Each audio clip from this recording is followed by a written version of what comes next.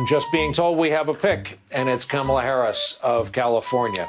Rev, we're seeing some of the pictures from the day I was about to reference. Absent ideology or party or bias or any of that, as a sheer campaign event, as an event that required advanced work and stagecraft, her announcement in Oakland was one of the stunners of this cycle. This is a CBS News special report. I'm Margaret Brennan in Washington. We are coming on the air with breaking news. The wait is over. Presumptive Democratic presidential nominee Joe Biden has chosen Kamala Harris as his running mate. She's someone who can excite the base without upsetting moderates, and certainly Democrats are hoping that she will make Vice President Mike Pence nervous when she goes up against him. Obviously a fascinating choice, a historic choice. This is the ultimate in politics, in representation mattering. The historic decision from former Vice President Joe Biden, revealing today Senator Kamala Harris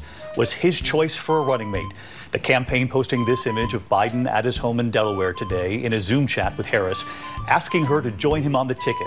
News of Biden's choice spread across Twitter. In fact, what they call a heat map right here late today. It shows where the tweets were most concentrated when the news was announced and how quickly it spread across the country.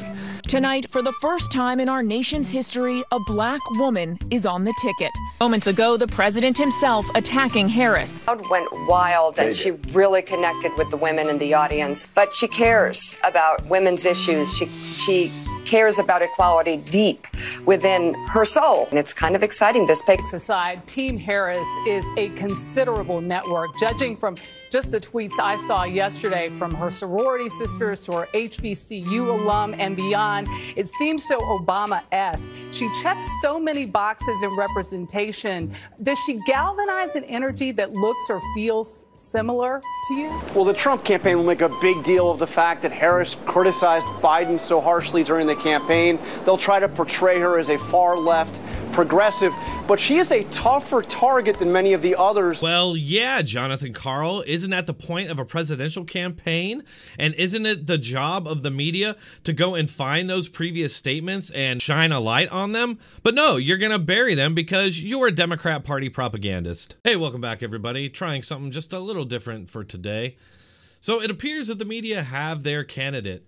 They're not leaving any mysteries about who they're supporting, while continuing to gaslight the country and pretend like they're, you know, objective, truth-seeking news reporters when they're in fact just, I mean, they're really an extension of the Democrat Party and at this point part of the Biden campaign. So just some predictions going forward, and you don't have to exactly be a psychic to be able to see what's coming, but the media attention on the Biden campaign from here on out will be 100% positive.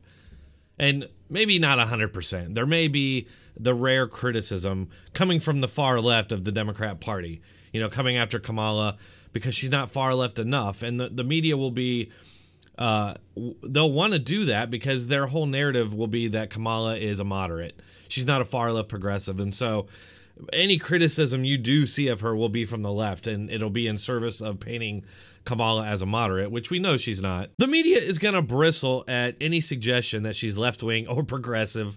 They'll bill her as a moderate, and they'll cover up all of her past positions on things like Medicare for all, which she supports, and eliminating private insurance. She's, you know, supported the new Green Deal on many occasions, which is a far-left Marxist brainchild of AOC. She supports limiting gun rights and said that she would use executive actions to do that, specifically targeting assault weapons. And not only that, but she supports a, quote, conversation on lowering the voting age to 16 years old. And not just that, but she thinks that terrorists should be allowed to vote. But people who are convicted in prison, like the Boston Marathon bomber, on death row, people who are convicted of sexual assault, they should be able to vote? I think we should have that conversation. Okay. I believe it will totally eliminate private insurance. So for people out there who like their insurance, they don't get to keep it? Let's eliminate all of that. Let's move on. I support a Green New Deal, and I will tell you why. Climate change is an existential threat. Gotta stop buying this false choice.